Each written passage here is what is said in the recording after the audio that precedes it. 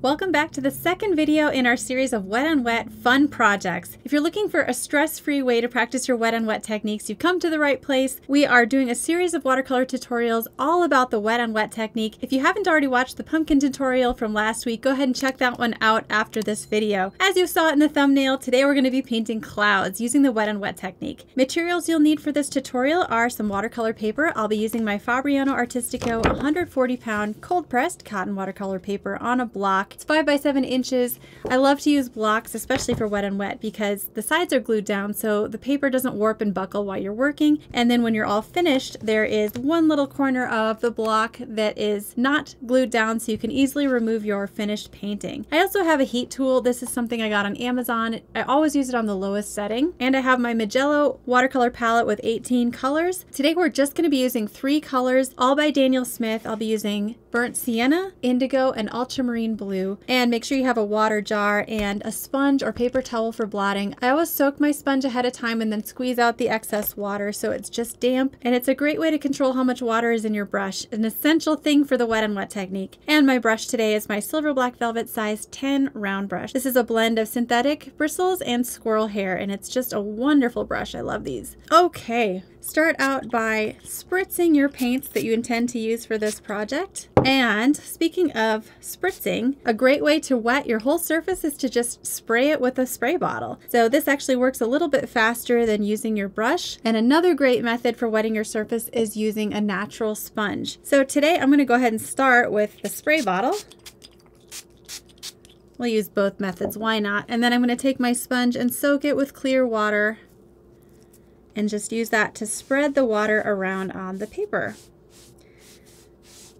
Now the fun thing about doing the wet and wet technique on an entire surface is that you don't have to work around little details. Now for the most effective cloud paintings, you do want to have some shapes to grab onto. You don't want to just blob all over the place and hope it works out.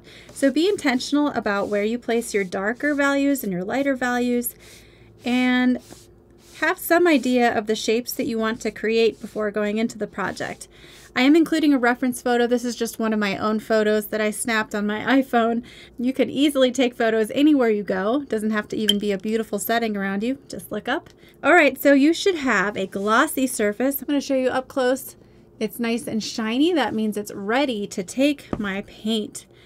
And if you live in a dry environment like I do, where your paper maybe dries out a little too fast, it doesn't hurt to go over it a second time once it's soaked in that first time. And just add another layer of water, let that soak,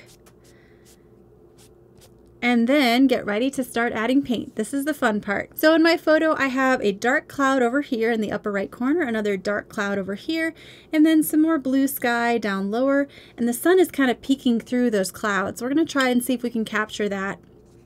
Now to keep my paint from just kind of exploding all over the place, I have to control how much water is in my brush. So I want to mix up a creamy mix of colors. I'm going to combine my ultramarine and indigo, and that's super dark. So I don't know if I want it that dark. I'm going to start a second palette over here and mix in some ultramarine for more of a neutral gray tone, adding a little bit of water to dilute it somewhat.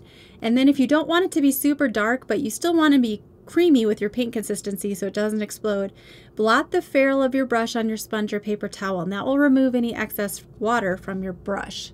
Then you can go in and you can see how the flow is really nice. It's spreading out beautifully, but it's not out of control. That's exactly what I want.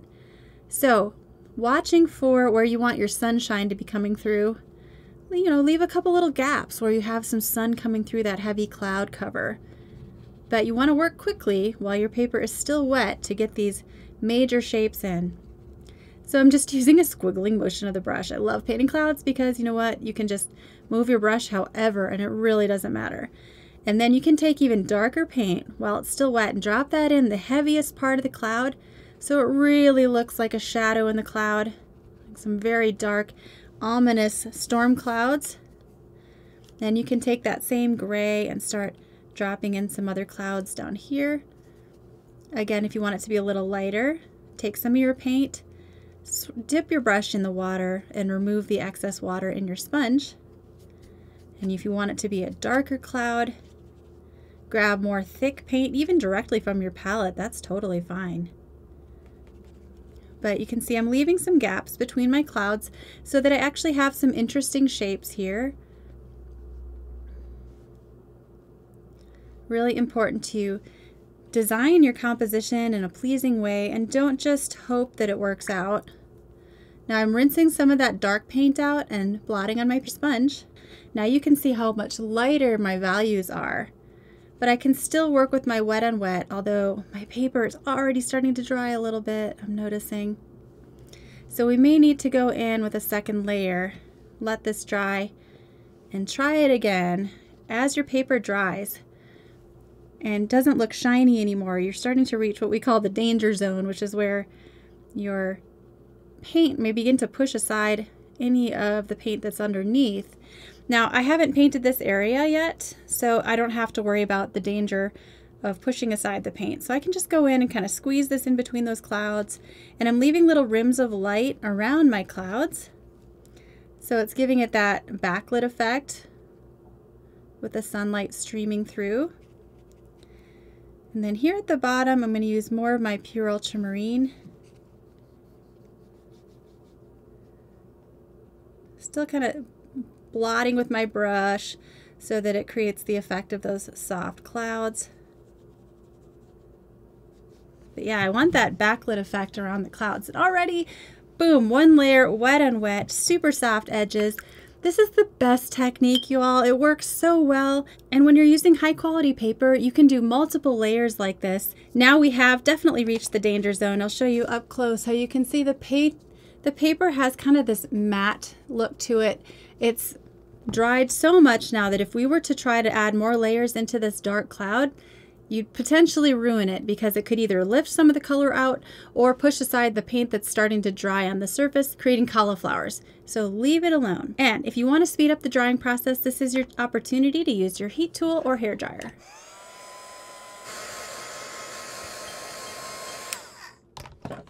All right, once your surface is bone dry, you can safely go in with a second layer of wet on wet.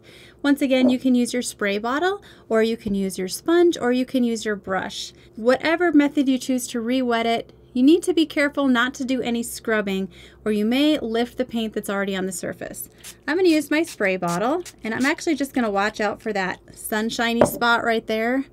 And then I'm going to take my sponge and really soak the paper again, everywhere except where my sunshine is coming through. I want the sunspot to be the brightest area in the whole painting, and right now I have a couple of other spots that are competing with that. So I'm just using a blotting motion with my sponge, letting that soak in. Okay, so now we're ready to do a second layer of wet on wet. We can add more dark shadows in those clouds or other colors if you want. You could even push in some quinacridone rose or some purples if they're just too gray for you. I really like the simplicity of the limited palette here, so I'm going to stick with my ultramarine and burnt sienna and indigo. Now I'm mixing up a little more burnt sienna in the mix here, so it creates almost this brown color. And again, removing my excess water with the ferrule of my brush on my sponge. And then again, I can go in and just have fun blotting in some darker shadows in my clouds. I want to make them look even heavier. So mixing up creamy, thick paint will yield the best results so that your paint doesn't flow too fast.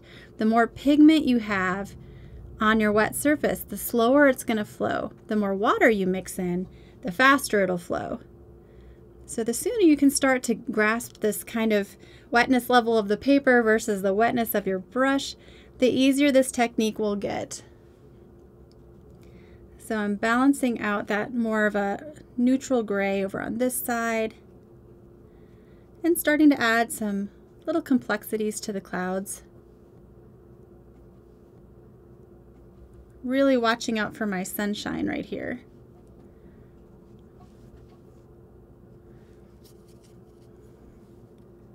And let's add another dark shadow to this one so it doesn't feel left out.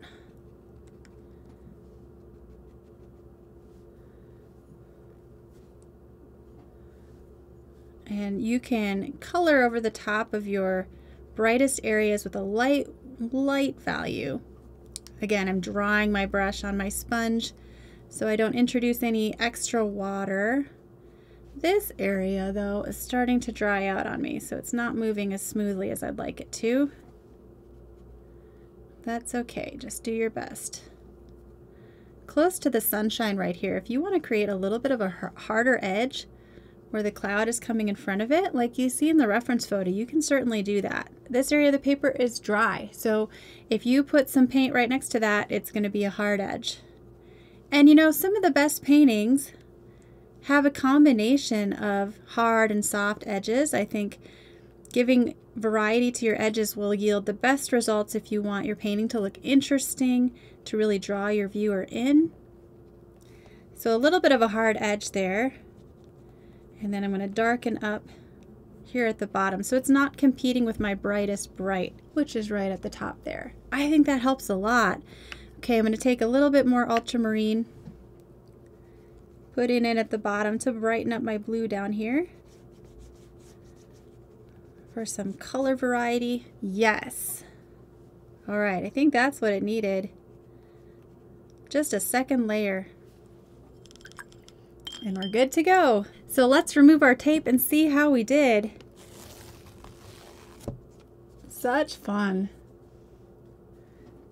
If you loved this bite-sized paint project that was just under 15 minutes, you're going to love the daily challenges. Check out my Watercolor Mastery membership where you get 5 daily challenges a week so that you can be painting every single day and really working on these techniques. Log enough brush miles and the wet and wet technique will become intuitive. You'll just know exactly what to do. You'll know how your paper's going to respond, how your brushes are going to respond, and it's just going to be a lot more natural for you. So I'll leave a link in the description to the Watercolor Mastery membership. I hope you'll check it out. In the meantime, check out that pumpkin tutorial from last week, and I'll see you over there.